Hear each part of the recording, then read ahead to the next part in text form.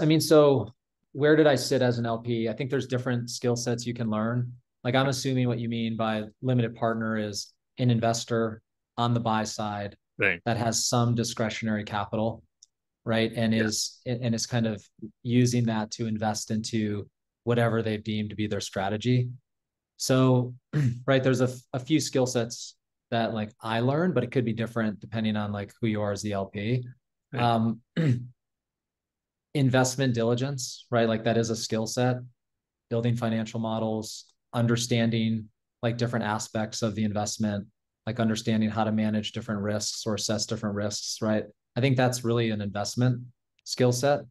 Um, there's also, in the at Sapphire Partners, there's also the skill set of building a fund of funds, right? Right. So I was tasked with building a lot of the business processes, the diligence, the operational due diligence, the processes that would get an investment done.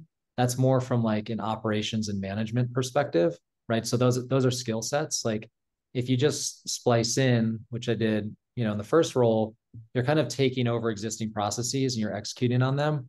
But for the second role, it was more like the process doesn't exist. How do we actually set up the process, iterate on it, make it efficient, and then execute on it, right? So I think you're learning a bit more of like the operations and eventually management skill set. LPs build out teams, right? So they have to hire associates, analysts, other people, and train those people and make those people hopefully effective investors as well. And so I think that's another skill set of just general people management. Um, and then I think the other skill set was this was probably learned more recently at Coolwater is just the skill set of being a a founder, which kind of sounds weird, and maybe that's a controversial statement, but I think there's the operations, the management, the investing, like those are big functions that you have to do as an LP.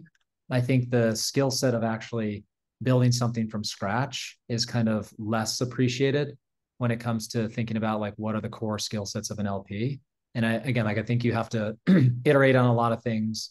You have to experiment with different things, and eventually, you find something that works that hopefully has some modicum of product market fit. And that's kind of, I think, a skill set that I've also learned, but more recently as an LP.